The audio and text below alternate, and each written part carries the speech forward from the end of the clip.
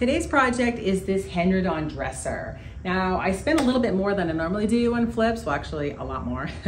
I spent $365 on this dresser. I normally, for flips, I try to stay between 100 and 150, but it has all of the original hardware.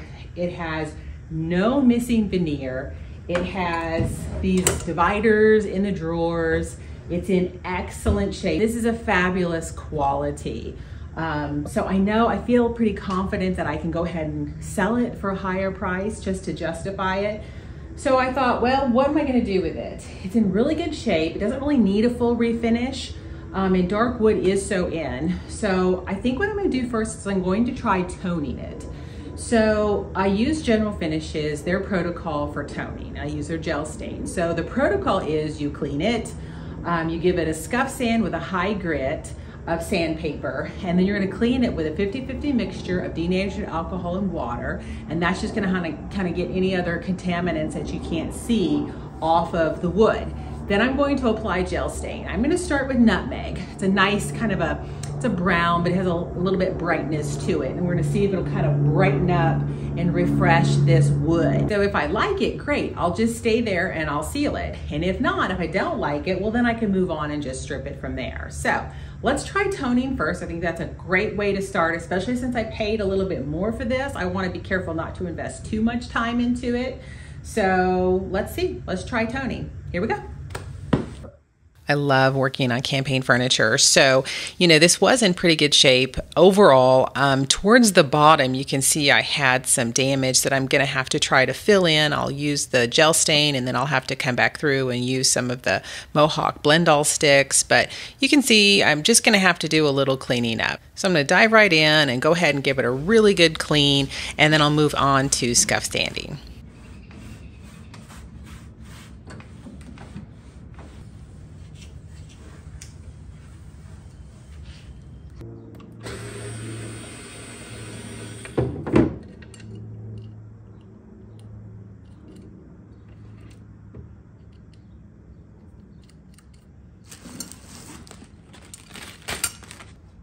So for scuff sanding, I use 220. Now on the protocol for General Finishes, they recommend 150 to 180.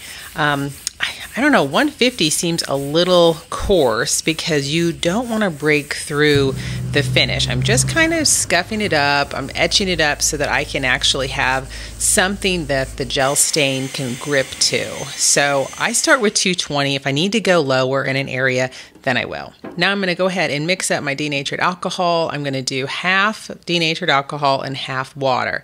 And then I'm going to clean the entire surface. This is going to help get any kind of hidden contaminants, whether it be grease or anything like that, that's maybe some buildup of furniture polish. You want to make sure all of that gets off. So the scuff sanding and then this cleaning really helps get any of those contaminants off. And then that way you have a really good finish once you apply the gel stain.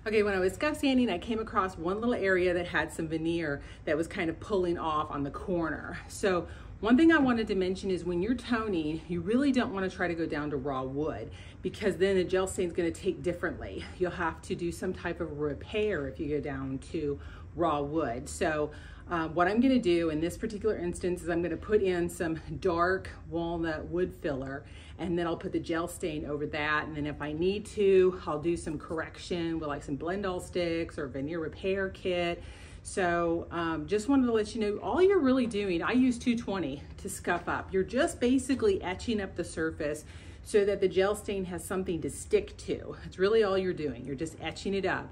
So you don't want to sand so much that you're going to raw, or you're gonna have a patchy finish. That's not what you want when you're toning. We're just going over an existing finish to just slightly change the color and deepen it, refreshen the wood. But this is really, toning is for a project or for a piece that is in really good shape already. You don't want to have all these scuffs and major dings or major gouges. It's for just changing the color of something. That's what toning is. So you don't want to try to go down to raw wood. Don't get crazy on your sanding. 220. If you do have an area that you've got raw wood, just know you're going to have to probably do some repairs.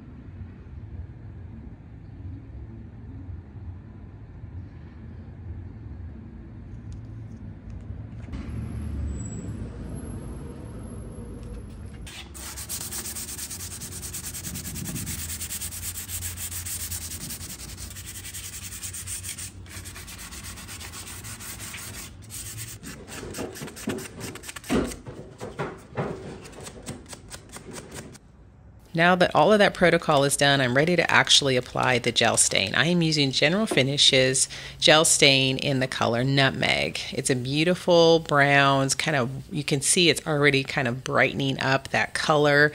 It's beautiful. You just simply wipe it on and then you wipe off the excess.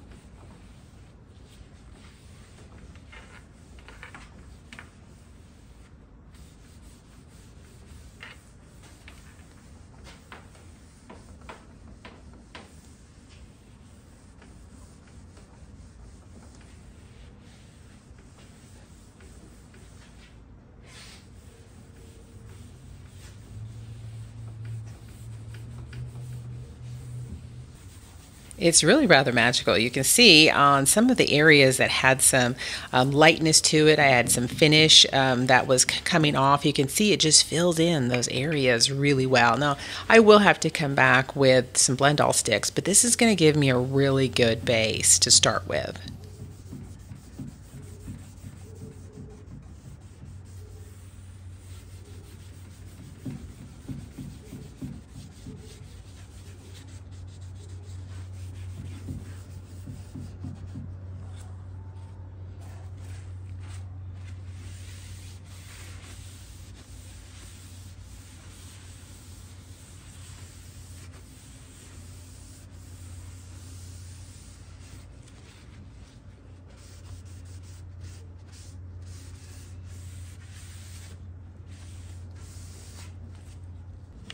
Okay, this is where you're really going to see some magic. Can you believe that gel stain?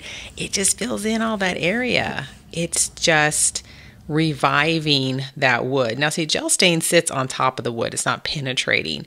So that's why you can apply it this way without having to take the finish off, because it just sits on top of the existing finish. So you can see it's just filling in any areas there that need to be refreshed.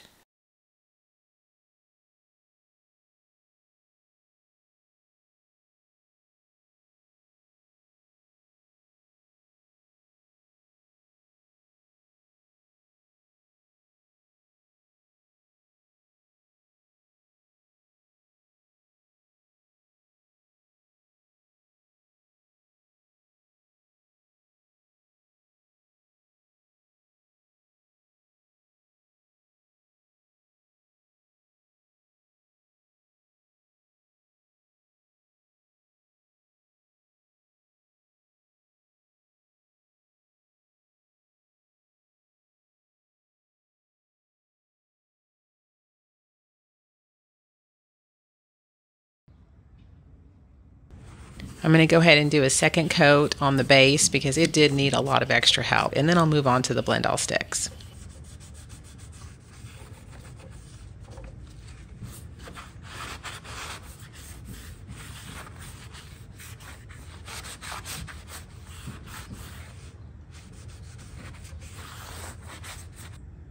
Now I'm going to use the blendal sticks. These are by Mohawk and they come in a variety of colors, and you just simply apply them, kind of rub them with your thumb, and then you have to seal it with it's called Easy Vinyl Sealer. So you just seal it and then let it dry, come back and continue to layer your color. So you'll see I'm just going to work on a variety of different areas. So I'll apply a base color and then I'm going to move on to another area, and then I'm going to come back to it after the sealer has dried. So I'm just going to kind of work my way around the dresser, filling in as much as I can.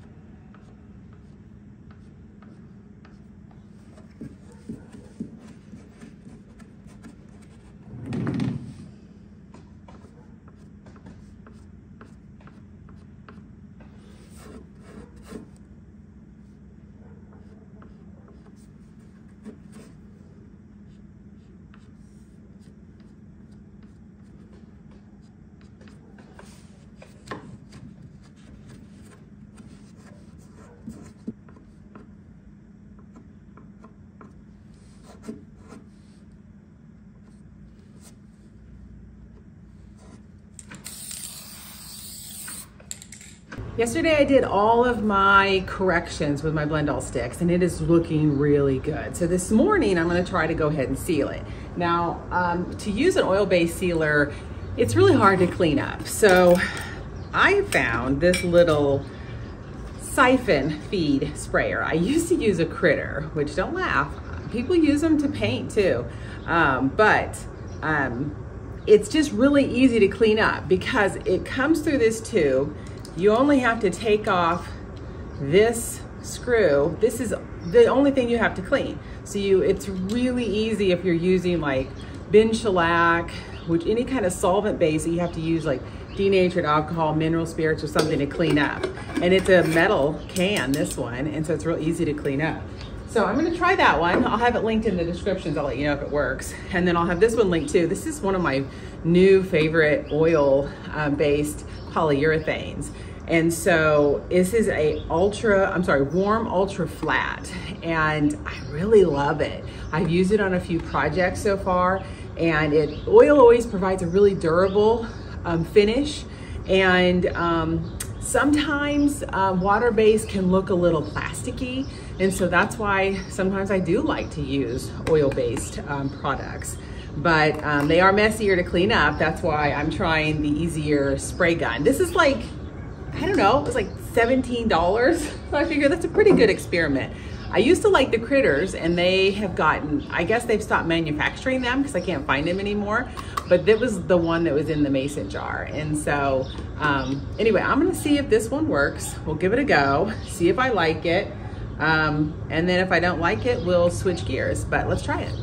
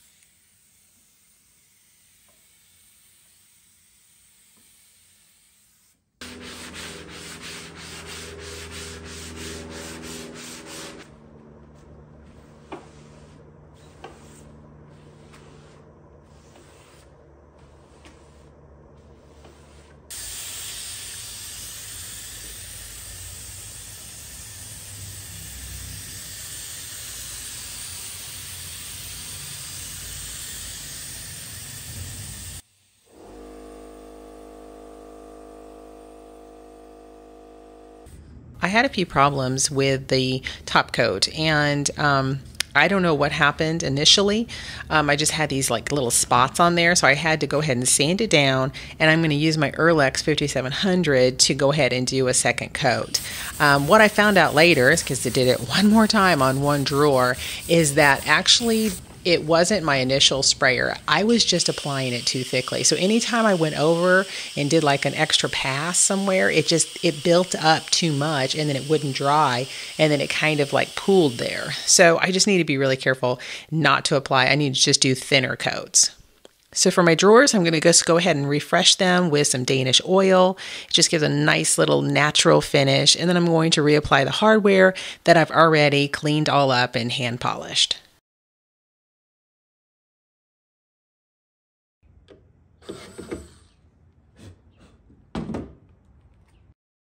All right, let's look back at the before. It was in pretty good shape. Obviously, towards the bottom, I had quite a bit of veneer issues that I needed to fill in, and it was just kind of a dull finish. But after a little bit of gel stain and a lot of correction with my blendal sticks, here is the finished product.